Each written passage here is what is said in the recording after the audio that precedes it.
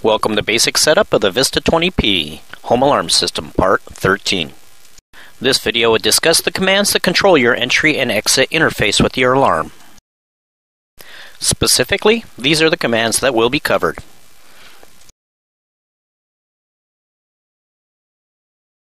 You will see excerpts out of two different documents. The first caveat we have to deal with is the programming guide tells you what buttons to push, but does a terrible job of telling you what the command is used for. To find that information, you have to look it up in the installation and setup guide. So during this video, we'll work out of both these documents. I explained the layout and the format of each command in Part 4, so we'll be skipping that and moving on. For all the commands we're going to discuss, you must be in program mode. If you're lucky enough to own key fobs, you can arm and disarm your rear alarm from outside of the house and don't need to worry about any of this programming. For the rest of us, we have to use the keypad. We will either arm it as stay or as away. Without some background knowledge, the first command, field 84 auto stay, can seem somewhat confusing. Factory default for this command, both partitions are set to on. This is how it works. If you arm your panel as away, and the panel sees that you have not opened either entry exit number 1 or entry exit number 2, it assumes you're staying in the house. It will then automatically switch over to arming stay instead of away. Let's take a look at what I'm talking about.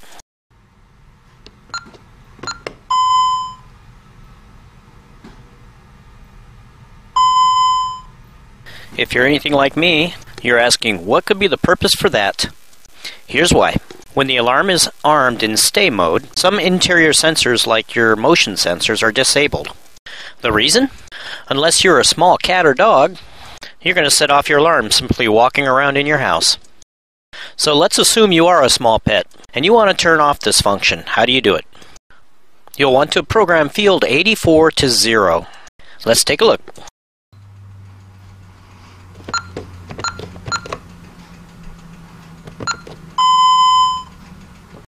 Auto stay arm is now off. Your other options are partition 1 on, partition 2 on, or both partitions on. Moving on, let's look at field 34, exit delay. This field will determine the length of time that will elapse between when you press the arm button and when the alarm will actually be active. Pay particular attention to this sentence. The system waits the time entered before arming the entry-exit zones. What this means is, the delay is for only two zone types, entry-exit 1 or entry-exit 2. All other zone types will arm immediately. The factory default setting for this command is 60 seconds for both partitions. Please take notice that each time entry must be 2 digits. If you wish to disable the exit delay, set a value of 00 into each partition. Entering 01 through 96 will give you that number in seconds for the delay. Finally, entering 97 will give you 120 seconds of delay.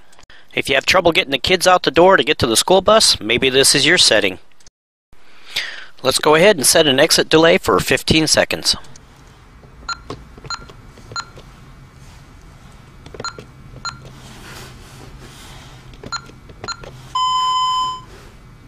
The control panel will now respond in the following manner when you arm it.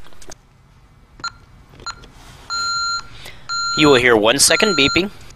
That will start beeping faster at 10 seconds.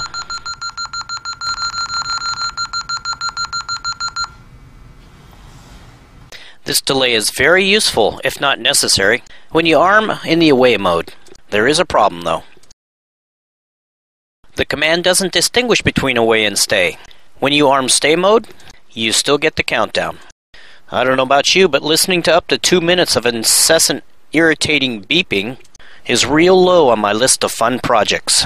So, to turn off the beeping, let me introduce you to my friend, field 37 Audible Exit Warning. Audible Exit Warning is field number 37. By default, exit beeping is set to on. To turn it off, the correct entry will be 0 on partition 1 and 2. Let's take a look.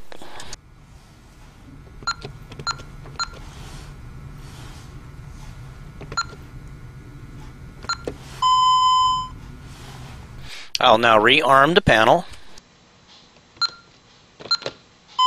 You can see you still have your delay, but the audible warning is gone. Turning off the beep did cause one problem. Since, by default, there is no display on the keypad for countdown, you don't know how long it's going to be before the alarm is actually active. We can fix this with field 197, Exit Time Display Interval. As I mentioned earlier, default is 0, no display. Your other options are 1 to 5, which indicate how many seconds in between display updates. Entering a 1 will display every number. For example, 10, 9, 8, 7. Enter a 5, the update will be every 5 seconds. 20, 15, 10, 5, etc. Let's go ahead and set it to 1.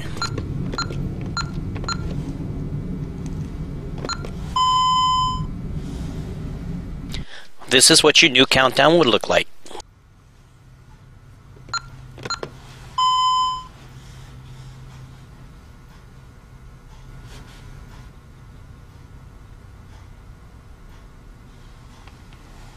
The next command requires a little explaining.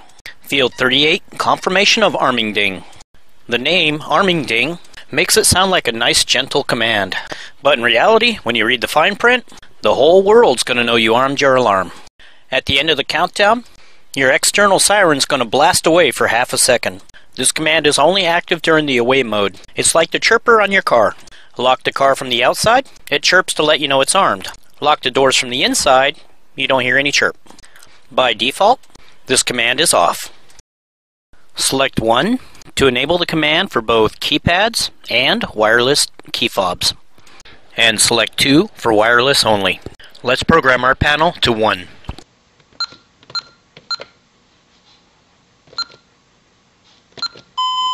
At this point of the video, I ran into a problem. My alarm training center doesn't have an outdoor siren.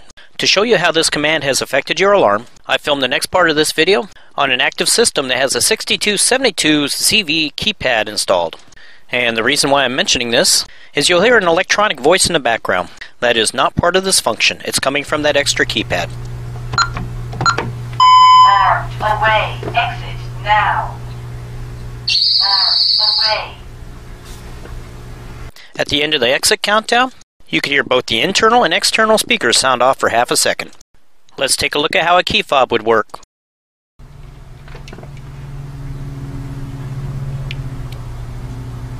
Armed, away, exit, now.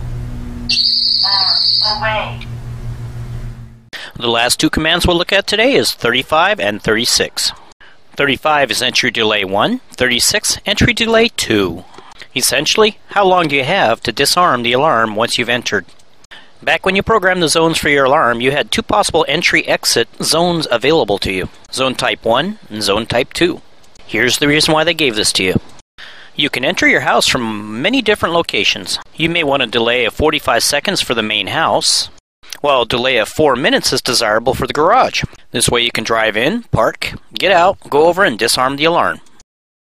Field 35, entry delay 1, sets the time for entry exit number 1. What you'll find is you program this command exactly the same way you programmed your exit delay. You just have a wider range of entry delays available to you. By default, this command is set to 30 seconds. Enter the value 00 through 96. We'll give you the corresponding delay in seconds equivalent to what you just typed in. 97 will give a 120 second delay. 98, 180 seconds. And 99, 240 seconds.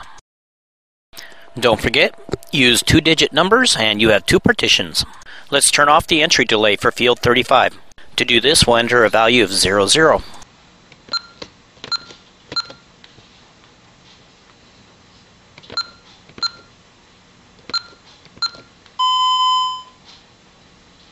You program field 36 exactly the same way as you did 35. Okay.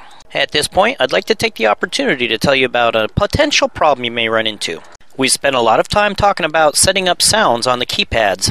Everything I've told you is guaranteed to work on the keypad that's at address 16. You cannot change that keypad's attributes. However, back in part 11, I talked about how to install a second 6160 Alfa keypad. During installation, you can turn off the entry-exit sounds. That will override the programming that you've done today. Time for my disclaimer.